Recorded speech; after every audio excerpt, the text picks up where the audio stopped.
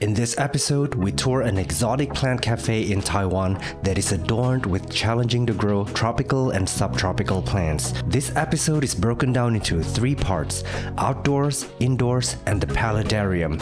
Feel free to jump to the appropriate timestamps if some parts feel irrelevant to you. Alvin is our knowledgeable guide for today's tour, as well as the rest of our Taiwan series.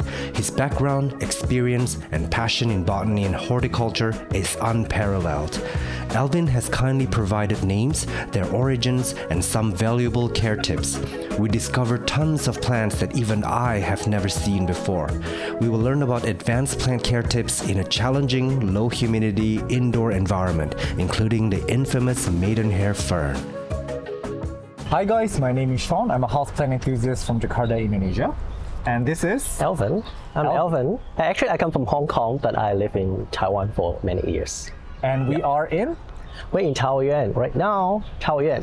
Taoyuan is a satellite city, according to Alvin. So we are not really in Taipei. We are in the outskirts of Taipei, but we're outside of a cafe named Vittaria Cafe, which Alvin helped style with plants about 3 years ago. 3 years ago. We're going to introduce some plants here, such as the ones behind us. It's a green wall with a lot of plants that can withstand a subtropical climate. So in this region, the coldest temperature is about 10 degrees Celsius. So it's not really that cold, but some of these plants do thrive in this condition. So we're going to learn about plant care outdoors, as well as discover some of the species here.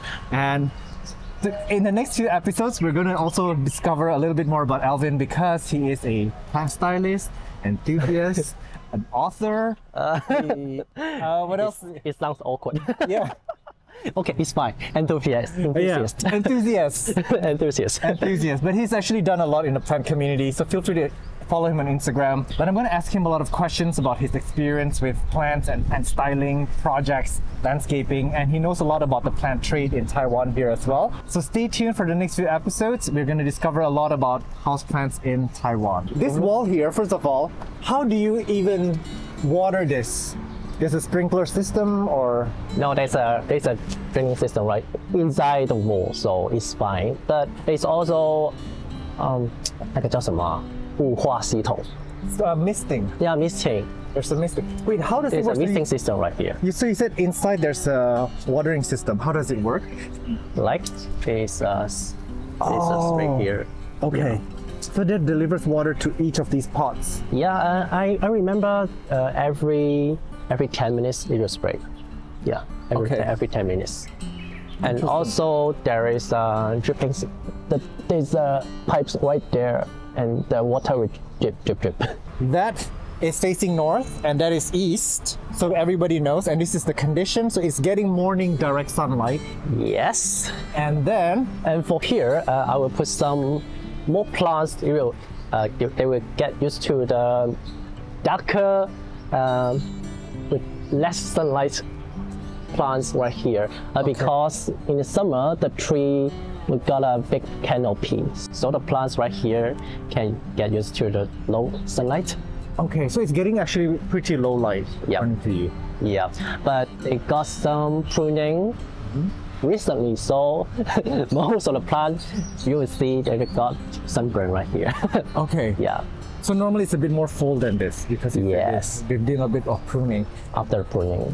Right, so the top here, this is the Pallidarium Wandai. Wandai, yeah. Yeah, and there's a huge clump of Pallidarium up there. Just bifurcatum. Yeah. It's just bifurcatum. Actually, this is from a collection of the cafe owner. Yeah. So he likes bromeliads and Pallidariums. Also Nepenthes. Nepenthes. Yeah. All right. And you're a begonia enthusiast, so begonias are you're doing here. Yeah. That is an unknown species from Philippines. Yeah. Yeah. And this is Chloronura, Begonia chloronura.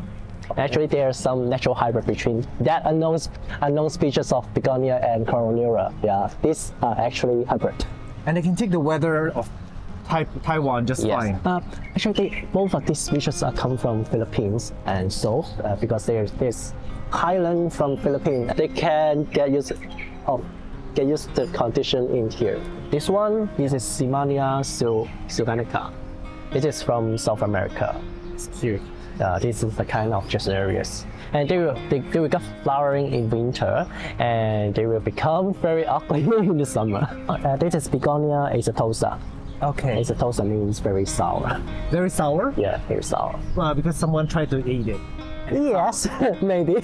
Maybe I didn't try it, but the scientific name is sour. Okay. Yeah. And this is Vittaria, also it's from Brazil, right? Which means the lotus leaf. Huge. My gosh, this is beautiful. Yeah. It is Vittaria. Vittaria? Yeah, Vittaria. Coral bells. That's the common name. It is a plant from temperate zone. It is not a tropical plant. And actually, I really like this begonia. This is begonia solimutata. Solimutata is from Brazil. It's a very hardy plant in Taiwan. Yeah. What is the humidity like outdoors? It's not really high when the wind is very like this. Very strong. Is it at least 50%? 50 to 40 because the northern Taiwan is quite wet in the winter. So begonia is actually quite okay with this kind of humidity because we always thought that they are like... just because this kind of begonia is from Brazil, the climate in Brazil, southern Brazil is similar to Taiwan. Surprisingly, this can live here, a fern. And they couldn't be beautiful in summer. Because it's too hot again? Yeah. So you think summer is in fact their worst enemy? Yes, but the winter is too cold this year, so they couldn't get good in the winter. So they do best in spring and in fall, maybe. What is this is Begonia chloronura from Philippines. The Philippines. Beautiful species, right? Yeah, used to be a very rare species, but recently it is quite common on market. Yeah. This is another hybrid. It's called Begonia heterobeatrix. These are bitches? Beatrix. Beatrix. B-A-T-R-I-X.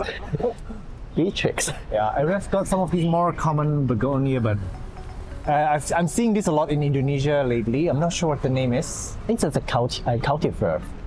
All right, so this is a large deliciosa. Hi. And look at that, it's rooted into the wall. And also it's starting to fruit. Is this flower or fruit? Fruit. So what does it do? It flowers first and then it fruits fruit, or is just... Because they get flower first. So the flower is gone. Yep. And now the fruits are appearing after. Yep. And here you were just saying that this begonia is... Is it another chloronura? Is just a seedling. Yeah. Naturalized right here. So the seed somehow flew here. And because in the wild, this kind of begonia is just grow on the rocks. Yeah. Very moist rocks. Yeah, and it's just like maybe it is similar to its wild conditions. Okay. Tough begonias. They really want to live. Yeah. Yeah. So also from Saxophaga stolonifera down here. Let's zoom out to show you the side of the cafe. So this is the wall that we're looking at. And that's the cafe entrance. So for those of you guys who want to have a botanical adventure here near Taipei, we're in Taoyuan, another city nearby. Is that a painted lady? A painted lady. It is, right? Iridescence painted lady. Cute. And it's like growing on the glass. And it lost the irrigated. No, it came back, I think, in the top leaf. Maybe a little bit. Yeah, it lost it in the middle. Because as I remember the very first. Yeah. Because when the very first time I saw it, this is full of the irrigation. This temperature is okay for philodendrons outdoors. This is fine for it. It's very fine for it. Its iridescence is a very hardy plant. Okay. All right, so in this section here, we've got a lot of interesting plants happening. Most of the action is happening up above, though. Actually, I like the Vittaria most. The Vittaria. Rhododendron. Which one is that? The orange flower. Vittaria is only especially for the rainforest rhododendron. Describing. You said rainforest. It's from New Guinea. You have a lot of jungle cacti up here as well, trailing down. So these are all basically trailing plants that you put up there. You know, the cafe is called Vittaria Cafe. Yeah. It got Vittaria right here.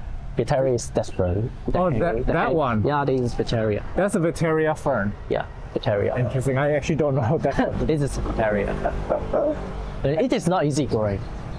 Interesting. And this is Dischidia. I'm surprised too to see them down here. Dischidia rustifolia. Some bromeliads up there. A lot of succulent. Yeah. So there's a drip and a sprinkler system up above that waters the plants almost every day. Yes. Yes. That's zero graphic. Every half an hour. Is that too much water for them though? It is very windy. Okay. It is very windy. So it gets dry very quickly. Yep. Look at this ball of footed fern. This is crazy. So just a reminder that all these plants here, they can withstand slightly cooler temperature. Although some of them are from like tropical climates, but they have learned to adapt. Adapt? Yeah. But some couldn't. Actually, some couldn't. So some didn't make it, right? Like it is a Jachova multifida. It couldn't. Yeah, it couldn't make it. Okay. And then this is a Ripsalis. Beautiful. It's doing well. I really like it. I really like it.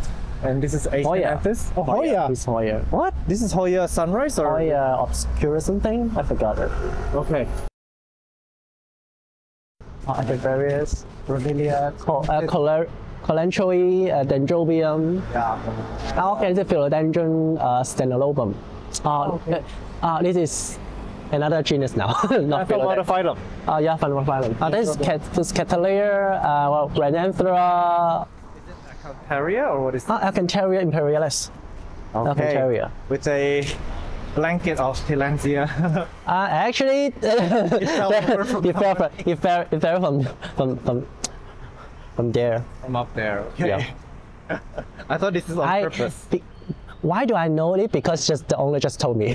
Oh, okay. And he don't have time to manage it. Pick it up yet. Microphone died on me. From here onwards, any part of my speech will be done in a voiceover. So we have moved indoors in the cafe, and Alvin styled this space around 3 years ago. For here, and actually most of the plant is bought from the owner of the cafe. Actually, it changed a lot already. So the owner is very passionate and enthusiastic about houseplants and keeping them around. Him and his team of workers have dedicated a lot of time into plant care. They have even set up an environment that allows them to thrive, such as the LED lights that we see all around the shop. It is actually very, very bright in here when we're filming. These are full spectrum light bulbs meant for plants. The Pallidarium grows well too. Like this is Pallidarium and Dinum. It is worth mentioning that the interior is kept at room temperature and the humidity here hovers at around 50%. There's a large Anthurium warocqueanum here. They do like a little bit more humidity, but look at those Apicias hanging back there. These are some large specimens. Yeah, it's 5 years old already. The only small pot right there. Yeah, the main pot is way up there. And there's nothing inside here. There's nothing. So this is the most lush Apicias I've seen in my life. So inside there it really is hollow and empty. These are all just leaves. And Alvin is going to share with us the adiantum or maidenhair fern care. Now, keep in mind this is 50% humidity in here. It's not high humidity by any means. No, my tips is you couldn't let the leaves get wet. They don't like there's a lot of water drops on the leaves. They like the alkaline environment. Yeah, so you couldn't use something is very and a very porous potting media that is not allowed to dry out. It's full of rocks, something. Yeah. Will you look at this massive specimen of maidenhair fern right outside the bathroom? Crazy that it's like doing so well here. So it's been living permanently in here, and then there's a lot of rock pumice here. Under air conditions. Yeah, under air condition, and this is kept lightly moist. You said. Keep lightly moist. It don't like the very moist condition. But not too wet. Not too wet and not too dry. Yeah. It's good for that. I must admit the pH value of this potting media has never been a concern for me before, but now I should start paying attention to it. It is totally possible here for maidenhair ferns to thrive in indoor spaces with low humidity, as you can see here. Look at that happy Boston fern all the way up by the ceiling. So the boss here explained that he had staffs climb up a ladder and water these every 3 to 4 days. How insane is that? Those hanging plants, yeah. Anthurium decipiens. Decipiens, yeah. It's still very small. It's a giant plant like this.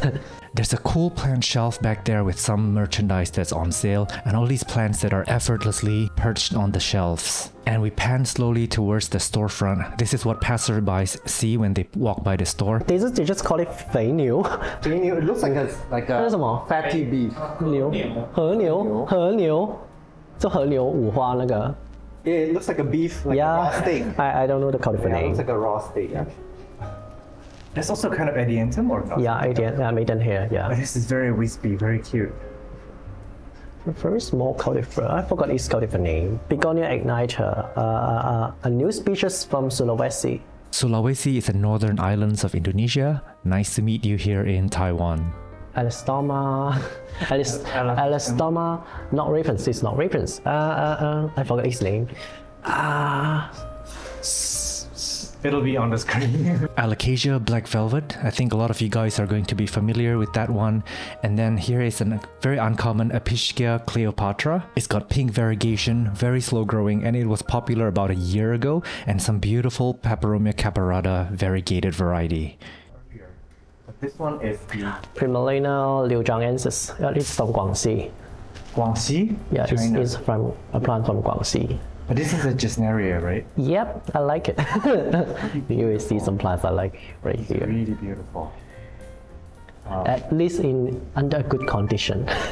So it's not easy to grow.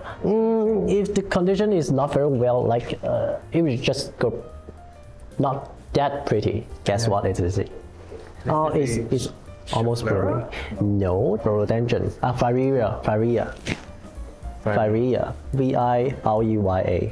The tropical rhododendron. This is a Pallidarium fictii. The owner of the cafe is a passionate collector of the Pallidarium, and a lot of Taiwanese and Japanese people also adore this genus. In case you didn't know, Taiwan is the first country in Asia to legalize same-sex marriage. Another fictii. Another fictii. I guess this one is doing okay in about 50% humidity, so is this Anthurium warocqueanum. So I guess it is possible to grow these in a lower humidity environment. Like this kind of begonias, they don't need a very high humidity right here. Maybe a little bit dry is better to them. Yeah, like this is a species from Vietnam, northern Vietnam. It is called Lockii, L-O-C-I-I. Oh, my hybrid. What do you mean your hybrid? I made this hybrid. What? So you do hybridize? You know, if you got a lot of begonias, you will try to do it. Okay. But I really like this hybrid because it's just a very hardy plant. You may just put it outside. Outdoor is fine. So did you give it a name? Sorry, pardon? Did you name it or? Yes. Yes. I don't want to tell you. Alvin CI. Alvin Sweet French. What? With French. Sweet Revenge? Yep. Is it the same one that we saw earlier? Yeah, liujianensis. Yeah. It's called Liujianensis. Oh, that's interesting. Liujiang is It's a city from Guangxi. Yeah. In the central Guangxi. Is this difficult to care for? No, not in Taiwan. But if you come from Indonesia, no. This is like Sarracenia.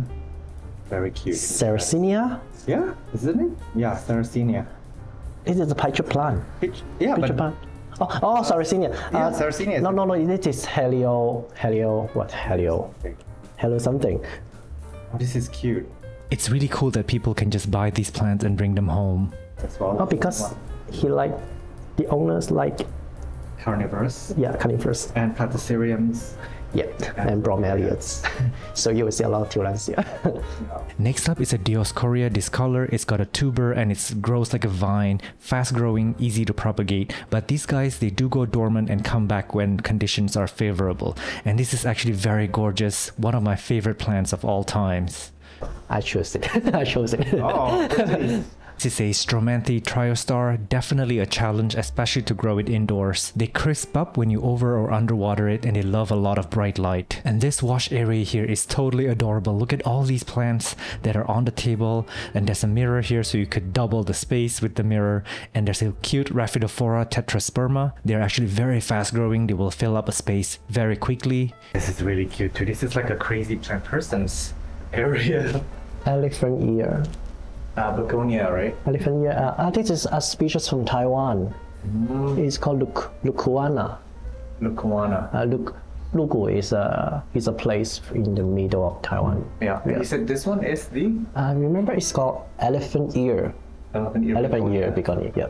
Yeah. Yeah, this area is really, really cute. Aidensonia. Yeah. Another begonia U577. Okay. It's crazy that you remember all the begonia names. After touring the ground level, we start making our way to the basement, and this is where the magic happens.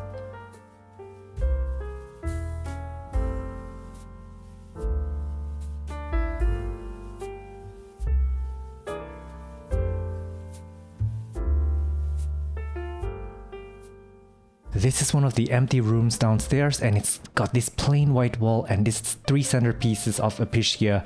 Totally beautiful. They look like pretty uncommon Apicias, and they're given these spotlights that are full spectrum grow lights meant for plants. The Apiciae is actually from the Gesneriaceae family, and the Apiciae that you see here are all from South America, and Alvin specializes in the Gesneriaceae that are from Asia. Actually, the Chinese name is Xiying Hua. Xiying means it likes the dark.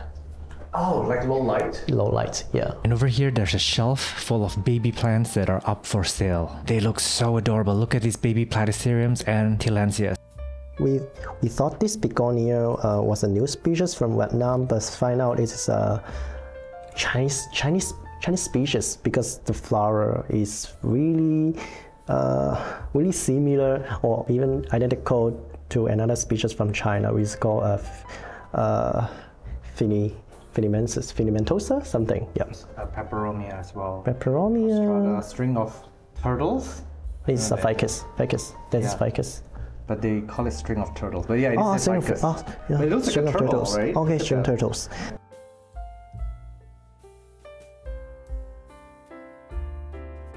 I actually bought this from a friend.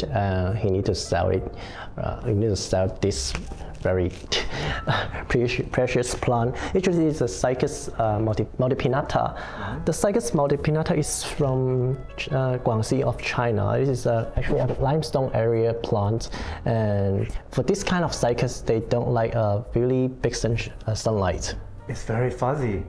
Yeah, very fuzzy. Fuzzy thorns. We might don't touch the. Oh, shouldn't? Yeah, because it's very spiky. Very spiky. It's very spiny.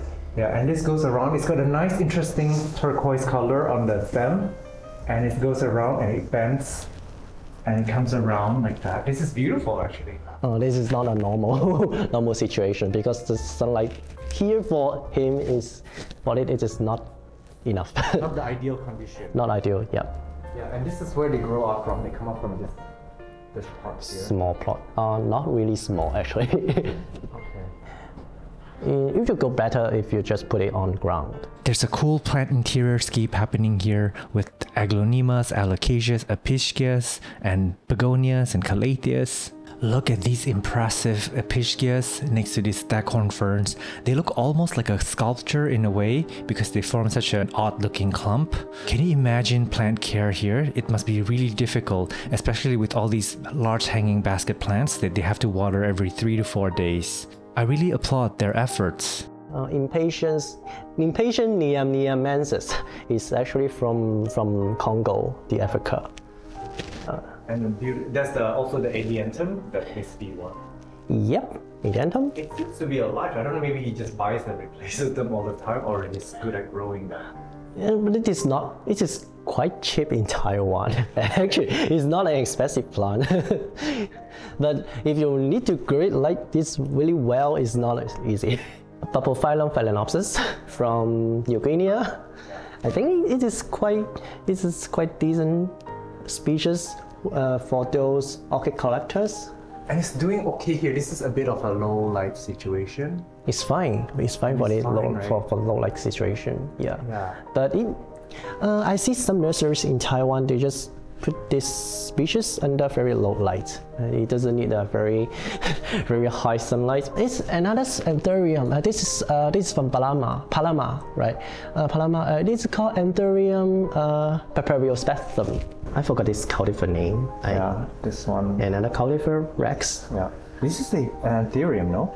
Anthurium clydemioides. Anthurium clydemioides. from Peru. Oh, this is one of my beloved begonia. It is begonia arachnoides. It's from Guangxi too. Interesting begonias here, my gosh. Oh, this is from Brazil. This is called bullatifolia. Bullatifolia. Yeah, bullet leaf. Oh, yeah. Bullet leaf. A lot of igniter. Finally, we visit the Pallidarium that is kept cool, humid, and very bright. Most of the plants that live here are epiphytic, including this beautiful Nepenthes. The owner is actually an enthusiastic collector of the Nepenthes and carnivorous plants. Really likes Nepenthes, and that is Nepenthes novii cross with the smallest Nepenthes, the Campanulata is a hybrid. This is begonia which is found by the famous landscaper who called Patrick Blanc. This is begonia blancii. Unknown. We just know it is from Thailand. Is it a Piper palmata? Piper palmata. Interesting. It looks like an alocasia, doesn't it? If you look at it. Just like some kind of anthurium. Yeah. This is cute. Actually a piper. I think it's very common in your country. Yeah. What is this one? Is it an orchid? No. This is Jacksina goldii. Okay. This is a very delicate species from Madagascar. It's called Begonia laeolii subspecies Mazoana. Wow, your begonia memory is like... It's fine. This one. This is actually interesting. Did you say it before? This is Variegatus and Urinii, and they call a cultivar name, they call it fairy. Because it's a little bit hanging. Actually, there's two kind of flowers. I see little tiny flowers. Yeah, and the flower is on the upper side is a male flower, and the flower in the downside is female flower. Oh wow! I wonder why that is. Yeah, I see some. This is on the downside, this flower, and it's kind of green. Yeah. On the downside, why is that? I wonder. Just female and male flowers. This is Begonia Beckley. Bakery? Beckley. Burkii. Yeah, this is from Nepal. Open, yeah. Yeah. There you go. Beautiful, and like, if you look behind it, it's flowering. Look at that. Oh. I mean, beautiful Selaginella here too. Selaginella tecta. Begonia cross tecta. What are these? They're grown everywhere. This is impatiens. Oh. Impatiens like Macroana. I forgot the species name. Yeah, but it's really pretty. With pink flowers and variegated. It is one of the anthurium just grow in the Pallidarium. It is called Anthurium waterburyanum. It's got a really interesting texture to it, actually. Quite waxy. Yeah. But it grows too lush inside. I have no clue that it is a very lush anthurium. It might be also stretching to light. Do you think that's why the patio? Yes, it's stretching to light. And after it, the leaf will just cover all of the light from the below. Yeah, from the bottom. What a jerk. Yeah. So they just But this is what happens in nature. Like you're always like trying to fight for light. I guess this concludes our tour. Thank you so much, Alvin, for this. We'll see many more of him in the next upcoming episodes, including platyceriums, caudiciforms, and large extensive collections of begonias. Feel free to reach out to Alvin on Instagram if you want to follow his work. And I guess I will see you guys in the next one. Bye bye. Thank you, Patreon members, for supporting the channel. Should you consider joining as a member, the Patreon link is Sean from Only Plants. It can also be found in this video description. I've started producing bonus contents for members. These include plant hauls, plant shopping, and mini bite-sized adventures. The same bonus contents will also be unlocked for you if you join to become a YouTube member of the channel. There is a monthly membership fee as small as a cup of coffee a month. Simply go to Only Plants channel page and click join. Your contributions help me grow the channel, do better content, and have a better quality of life. For that, I thank you from the bottom of my heart.